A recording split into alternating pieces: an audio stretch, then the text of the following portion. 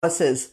That had me nervous. It was really taking quite a little while to get the live video started. The circle was turning and turning, so hope that's not a sign of dropped connections and all that good stuff. But anyway, so good morning. Welcome to Lady Bosses. It's Tuesday morning, and I'll take this minute before we start, and while I'm waiting for some people to jump on, to remind you that as long as we're isolated and locked down, keep encouraging you to share your businesses, share the ways we can support you as a woman, as a businesswoman.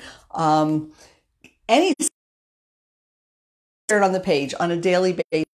And when this is all over, I think I'll probably open up a day a week. Morning, Rachie.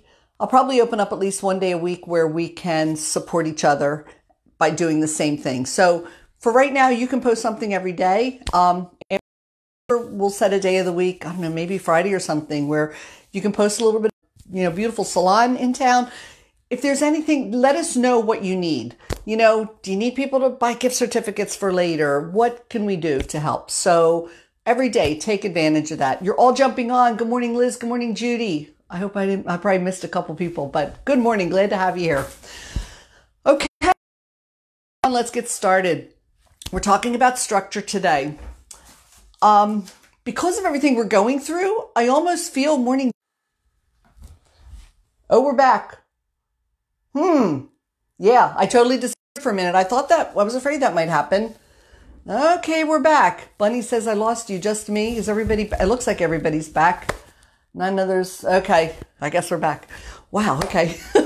If that happens again, I'm going to maybe try to jump on my laptop, but we'll see. This is usually a way better my laptop. Okay, let's keep going. Structure. Right now, with everything we're experiencing in the world, how many of you almost feel like structure thing, but you just can't pull it off and everything's just kind of falling apart? The thing I want to talk about first is that structure's not a luxury.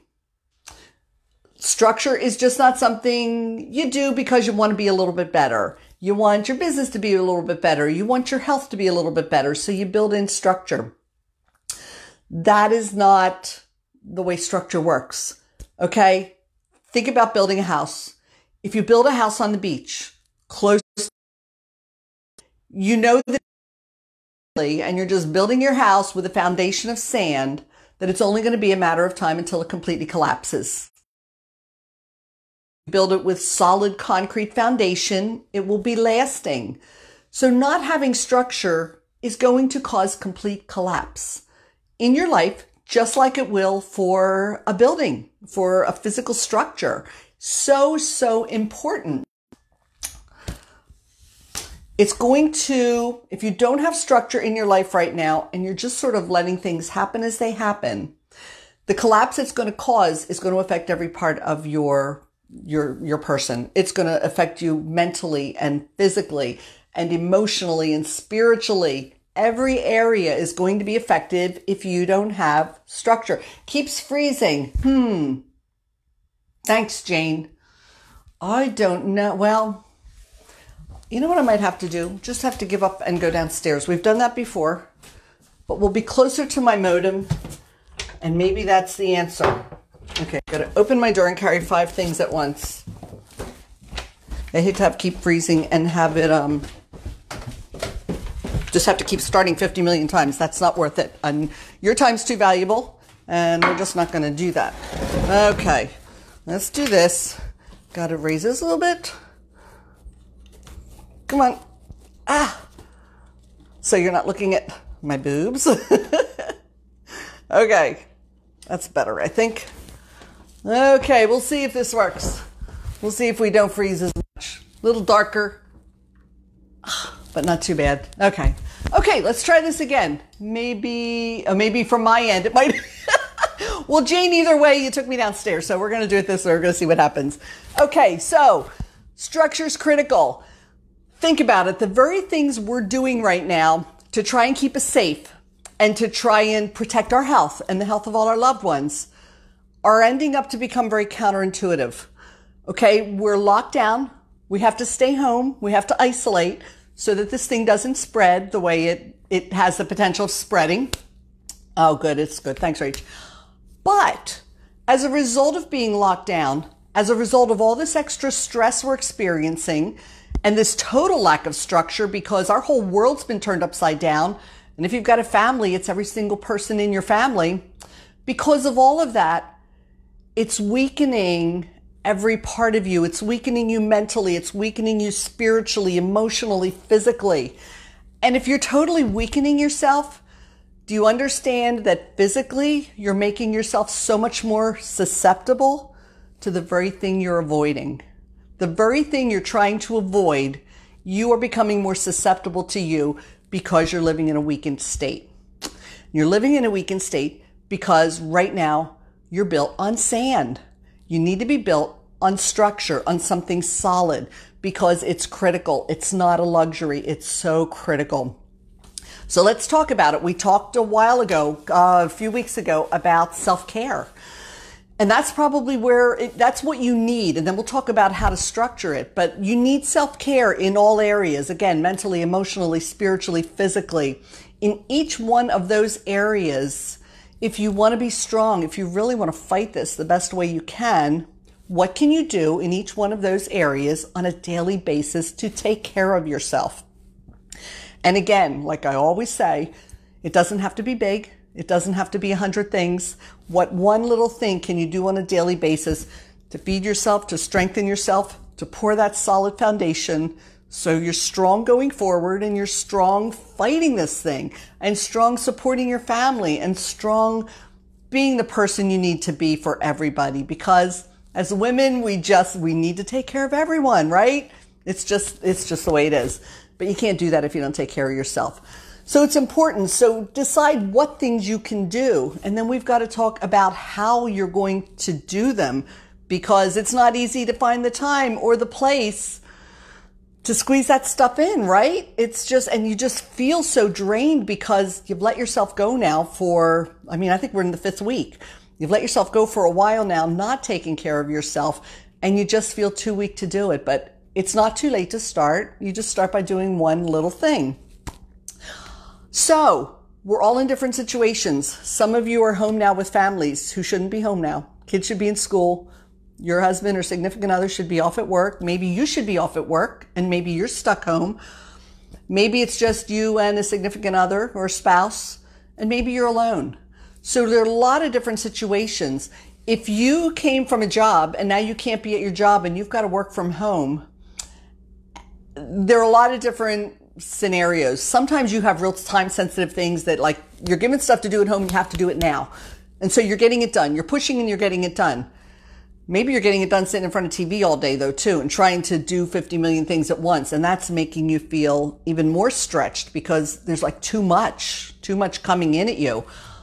But maybe there's projects you have to get done that really aren't as critical from a time standpoint. So you're home, and because you just haven't built in structure, and this thing is throwing you for a loop in so many different ways, you're just not doing it. You know, I've talked to a few people who are experiencing that, like, oh my gosh, I can't buckle down and get my work done.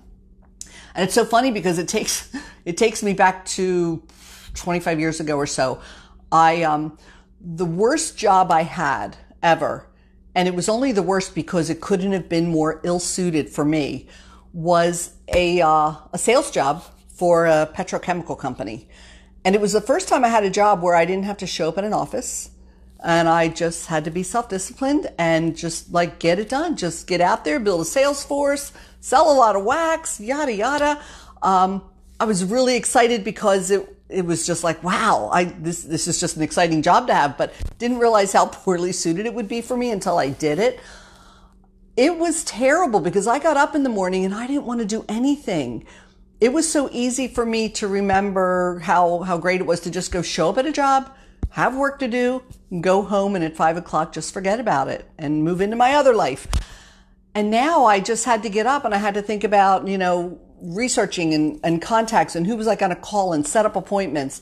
And I didn't want to do any of that. Oh my gosh, I wanted to just sit and watch TV or do something else. I remember I played with day trading for a couple days. A couple days. That's it. Don't do it unless it's your field. but I couldn't do it. I realized I had no self-discipline. And all of that was because I didn't have any structure and I didn't know how to create structure then. So I didn't know how to do that. But it was a total failure. I did okay. I floated, but I did it for a year and then stopped. And so then here's the killer. I remember going for a job interview, soon after. And again, it was kind of a, working independently, sales related kind of job. Why in the world I thought to even do that again, I don't know. But I remember the guy who was interviewing me. He said, so tell me, what is your biggest weakness? Well, I knew that my biggest weakness was I did not have self-discipline. I wasn't a self-starter. I had no structure. And that's exactly what he needed. So I just sat there and didn't say anything. And he said, I only know of one person in all of history who could sit and say they were perfect. And that's what he thought I was implying. But in reality, it's like my biggest weakness was exactly the thing he didn't want to hear, because he sure as heck wasn't going to hire me for a job that needed me to be strong in the area that I was most weak. So now fast forward to 20 years ago when my husband and I started a business. It was the first time I left corporate America since I was 17 years old. And again, I had no structure. I'd get up in the morning, pour my coffee, and sit down to watch the news or Good Morning America, and determine that, I'm going to drink my coffee. And as soon as my coffee is finished, I'll go to the office to get to work. And next thing I knew, it was 4:00 and time to make dinner. And I hadn't moved except to maybe refill my coffee. So it was a problem. And the thing is, I could always, crunch time would come. Okay, payroll's due today. I could slam,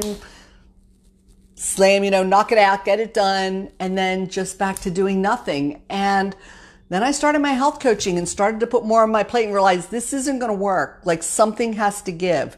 And I've realized that what's made all the difference has been to totally create structure that I could live according to.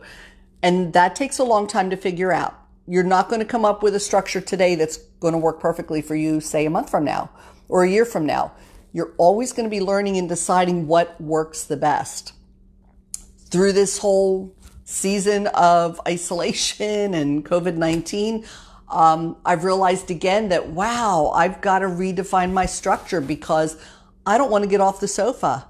And listen, and stop watching TV. And listen, the more you do the things you're doing and don't make changes, the more stuck in the mud you get, and the harder it's going to be to ever pull yourself out and make a change. So the more you're doing it, the less likely you're going to be to change it if you just stay on that course. So that's why I always talk about making one or two little changes. So what's worked for me is, because I sit down here, it's like, I just don't want to go in my office. I just don't want to go sit in my office. So I've decided maybe I just need to minimize my office time. So I am determining Monday and Tuesday, from the time I get my coffee until usually about 9:00 at night, I am going to hammer everything I have to get done and get it done in 2 days. And then you know what? If I don't have to do anything for the rest of the 5 days, I'm not going to feel guilty about it. I'm just going to do what I want to do. I will still build in some exercise. It's getting nice out. It's getting really nice to go for walks. But I won't feel the pressure that I should be doing something I'm not doing. So this is very personal. My situation is very different than probably the majority of you. But how do you deal with it if you're suddenly home from work, or you've got a spouse or significant other that's suddenly home from work, and now you're in each other's space? You both have to accomplish things. That's really difficult. And I think, honestly, ladies, this is really difficult for the men who are used to being in the office and now they're home and they've got to try and do conference calls all day and this and that, and there are kids running around, or you're trying to do things. You're trying to find your own spaces to work. You might not have 2 offices in your house for him to go in one and you can go in the other, or do your thing.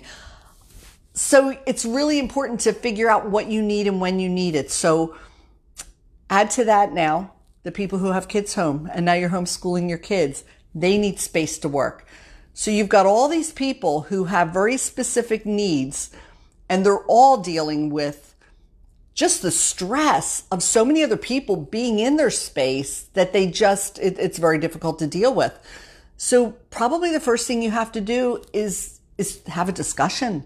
Like, what are your needs? And you know what? Maybe we're a little past that. It's still probably important, but maybe by now you know what people need. So if your husband needs to be on the phone all day on conference calls and whatever he needs, find him a space away from everybody. And, this is where everybody's going to have to give a little. Maybe it's got to be a bedroom. Maybe it's got to be, the basement, whatever it is. Find him a space where he can go have privacy, be able to think clearly, but where you can still have space to do your stuff. And what is it you need to do? Think about the things you need to do. Like I said, self-care, critical. What do you need to do apart from that from a work standpoint that you can figure out where you're going to plug into your day? So same thing if you're alone. Again, if you're alone and now suddenly you're home from a job that you're used to being in all day. And when you're there, you just get more done because you're there, you have no distractions, and now you're home. And like me, first time I was home, you just want to sit around and do nothing. So what is it you have to get done? When do you work most effectively? Okay, think about that. That's the number one thing. Are you a morning person? Are you a night person? Do you work best 5 o'clock in the morning? Or do you work best 11 o'clock at night? Figure out when you work the best and then try and structure some time. And again, this is where the discussion comes in helpful. Like, look, family, look, husband, I need this much time on a daily basis to accomplish what I have to accomplish. And the time I need to do it is 10 o'clock in the morning until noon. If I can have 2 hours uninterrupted, I can get an awful lot done and then be able to support you and help the kids with their homework. Have food ready for everybody. Do whatever you have to do.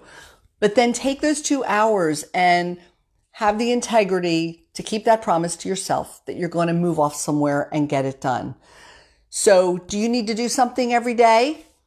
Or like me, do you want to really work long hours for a couple days and be done and then spend the rest of the time hanging with the kids, hanging with the puppies, hanging with your husband, whatever it is? But figure out what works best for you and find the time and the space to do it. Little things, like I said, the self-care stuff is at the top of the list important. You need to take care of yourself right now in all those ways so that you're physically strong to fight this. You're not going to fight it if you compromise your system, and you're going to compromise it by feeding into the fear, by, feeling less than solid in all those areas of your life. It makes a big difference. So really, really work hard to figure out what things you can do in each area of your life every single day to support yourself, to take care of yourself. So that being said, figure out then the time that's going to work for you the best. If it's morning, find some time in the morning and commit that. We talked about habit stacking last week. Habit stack in that when you get your coffee, instead of sitting on the sofa, this is what I had to do when I was fighting that take my coffee, sit on the sofa thing. I got my coffee and I walked right past the sofa and walked right to my office and got to work. That's the only way it works for me. As soon as I detour, as soon as I stop to do something else, that's it. It's gone. I've just totally thrown that in the garbage. It's just not going to happen. So habit stack. As soon as you get your coffee, maybe move right to your office, walk right past the kids, right? Walk past, everybody's situated. Everybody's doing their thing. And I know this, it sounds like it's utopian. It doesn't work that well. It doesn't work easy. The kids are always calling me, but find pockets of time. This is why I talk about little things. Find pockets of time that you could commit to just say, I'm going in the room now. This is so great. My girlfriend's daughter I forget exactly what the setup was, maybe a paper clip outside of her bedroom door.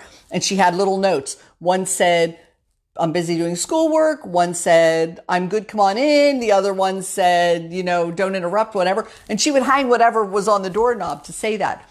If you have to go lock yourself in for an hour or whatever, have a little way that, maybe a big red piece of paper. So if your kids are young, they don't have to know how to read. Just like if the red piece of paper is there, it means stop, it means you can't come in until it's green. And so, do what you have to honor yourself and give yourself what you need. And whether it's what you need as far as time to work, or you need an hour in the tub with a good book to just get away from the news, get away from all that's going on, get lost in another world, and just relax and take care of yourself physically, mentally, emotionally. Okay. So whatever it is, protect your time. You're worth it. You are the cornerstone of your family. There's just no question about that. And if you're not strong, what are you doing to that foundation? That cornerstone is the foundation of the whole building. It's like critical to the structure of the whole building. And that's what you are. So you need to take care of that. So figure out what you need to take care of it. Find the time to do it and do what you have to force others to respect that time you need. And you'll only teach others to respect it by you respecting it first, by saying, no, I'm locked down right now.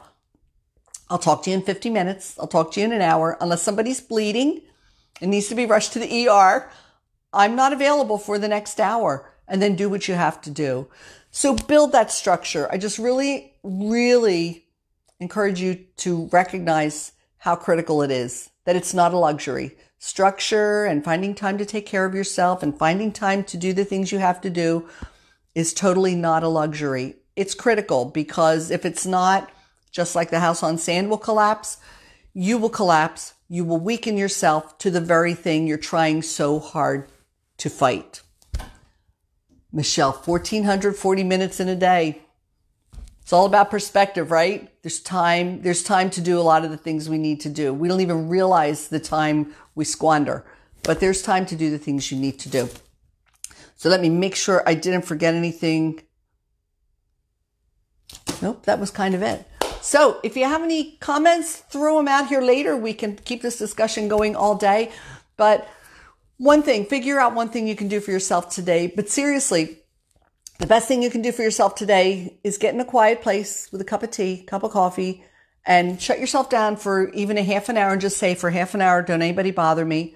And think about the things you need to accomplish for yourself personally, for your business, for your family, and take the time to figure out what are the things I need to do. When am I most able to give it my best? What time of day works best for me? And where am I going to fit that in and protect that time so I get things done? Structure is your friend. Structure is not a luxury. Structure is critical to not totally collapse. Okay, came late, but great message. Hey, Patty, hi. Yeah, if you came late, you can watch the repeat anytime. But ladies, thank you for being here and stay strong. Take care of yourself. You are the cornerstone. You are so important and it'll only help you and all your loved ones to get through this better if you can follow some of these tips. Start small, add on, and before you know it, you'll be in good shape. All right, ladies, have a great day. Stay safe, stay healthy. I will see you next week.